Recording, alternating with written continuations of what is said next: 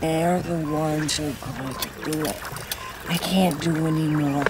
From numerous nods by Terry Gilliam to Will Smith's Wild West, to the Adventures in the Kingdom of Reese and BioShock's Columbia, steampunk is alive and well, and a new exhibit at the Ontario Science Centre examines the marriage between two very different, yet very beautiful technologies. Sam, what is this Difference Engineers exhibit at the Ontario Science Centre? This is a project by myself and two colleagues from the University of Toronto Master of Museum Studies program.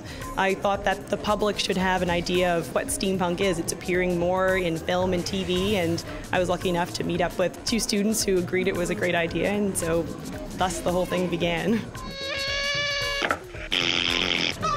Now, steampunk, of course, is kind of a marriage of like old tech and new tech. Why do you think it works so well? I guess I like the idea of the functionality of new technology married to the beauty of Victorian technology and just the life that old technology has. If you look at an iPhone or a computer, I can't divine how it works. It may as well be magic to me, but if you look at a train powered by steam, you can see each piece and how they work together, and I find that exciting. Kind of makes it more accessible to like fix or get in there and kind of modify it if you absolutely had to, doesn't it? Yeah, I believe so. I think it makes it more open to hands-on and people who want to play with technology. I do think it's more accessible. You're certain of that? What are some of your personal favorite pieces that we're seeing here today?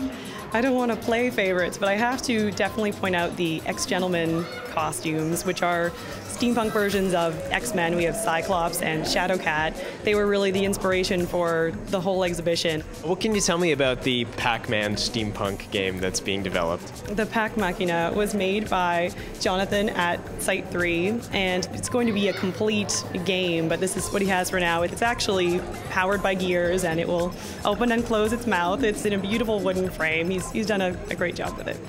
This Difference Engineers exhibit is really cool, I gotta say. What do you hope people who come here and see this exhibit walk away with?